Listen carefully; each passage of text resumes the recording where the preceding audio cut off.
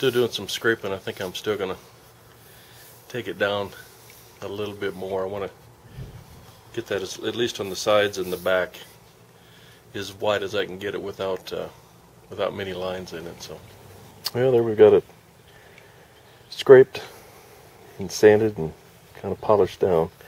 Might do a little more to it, but I think that's basically going to be pretty finished.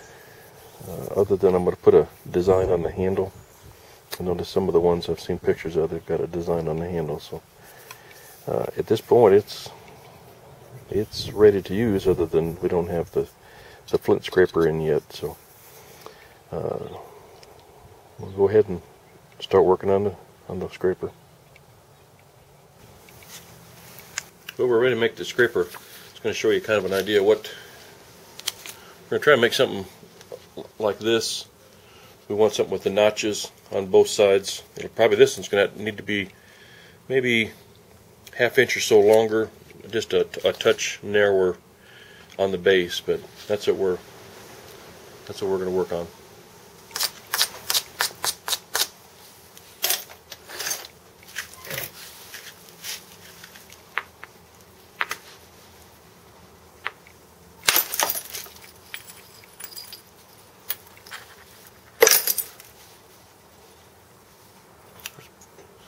Pretty good spall. We'll go ahead and knock 3 or 4 of them off, and we'll pick the best one.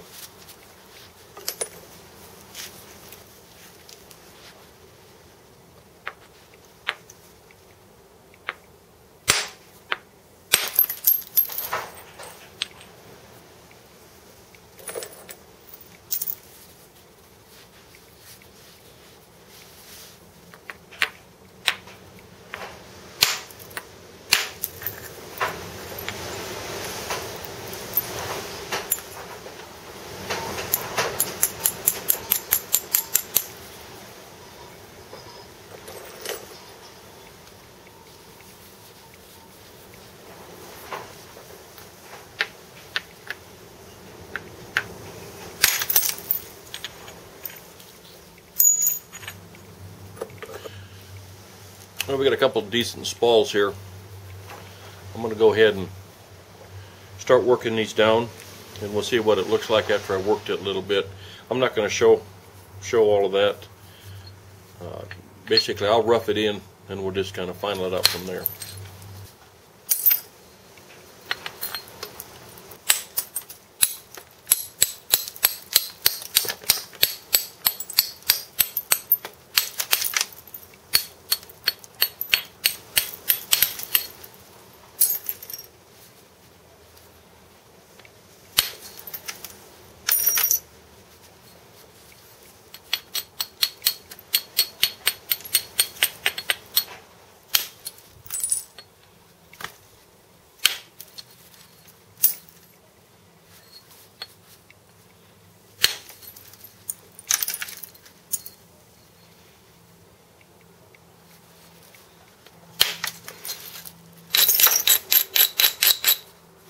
And we're way big. It's kind of, I'm only needing a piece. The scraper's going to end up only being like that long. Maybe not even quite that long. Maybe about that long. So I've got a pretty good size, but we'll keep working it down.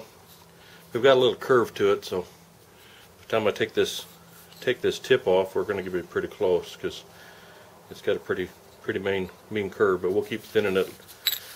We're about thin enough, probably just a little bit more, and then we'll just start shaping it and get it in the shape that we want.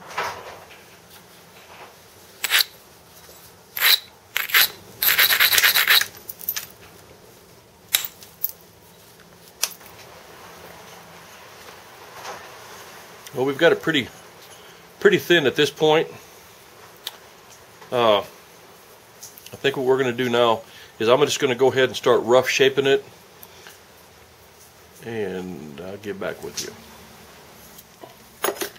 Okay, I think we're going to put that away. We're pretty close. See, we've got a pretty good bevel on there right now.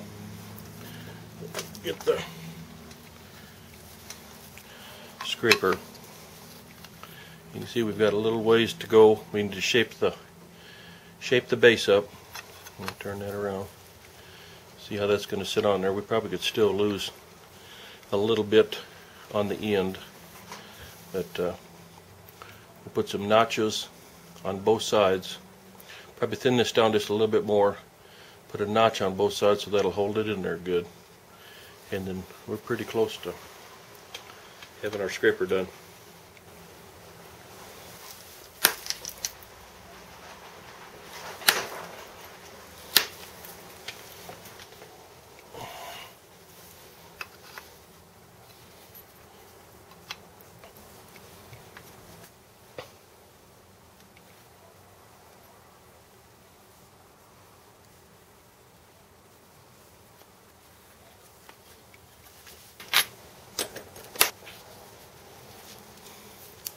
There, we're pretty close to having that notch to good, and we'll shape it a little more. And we've got it. And we've got it shaped pretty good. Now all I'm going to do is going to finalize the bevel on the outside, and all I'm doing is putting it on just a leather pad and taking it right along the edge and just pushing straight down. And just driving a little flake off, but the flake's not going in, the flake's going straight down.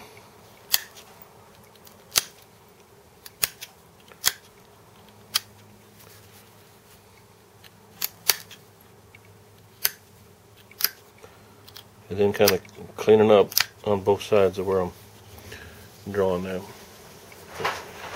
Just a little more beveling, a little more just right in here, and we got this done. Well, there's our finished scraper.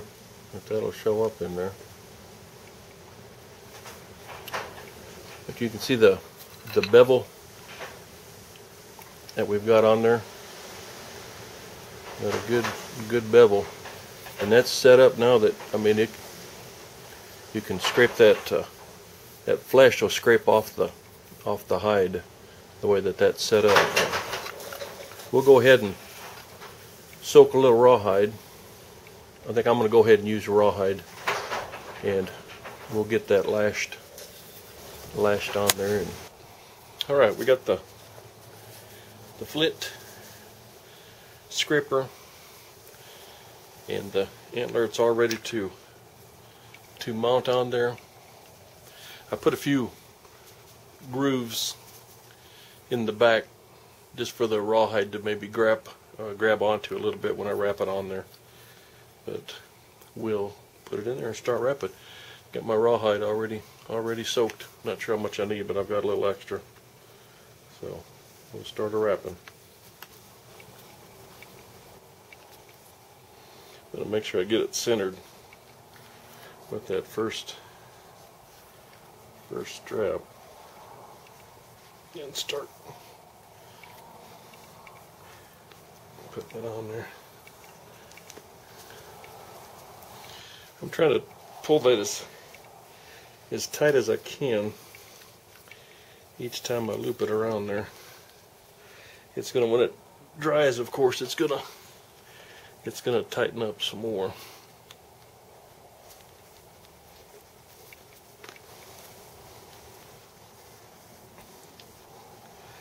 Now I'll just do probably gonna loop it under there twice, and then pull it up tight, and we'll cut that off. There we go. We got that pulled up there tight.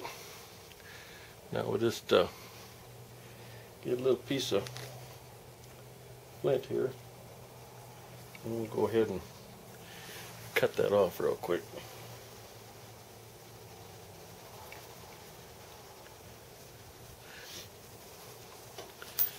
There we go.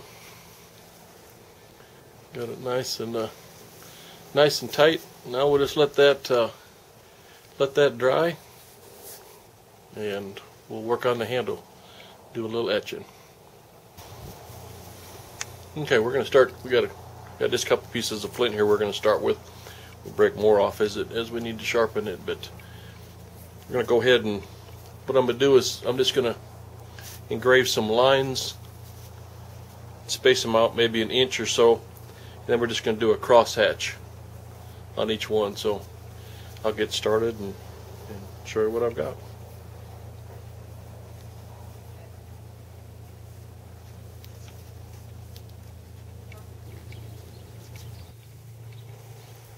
Well, there's the finished scraper. I've got all the design put on the back.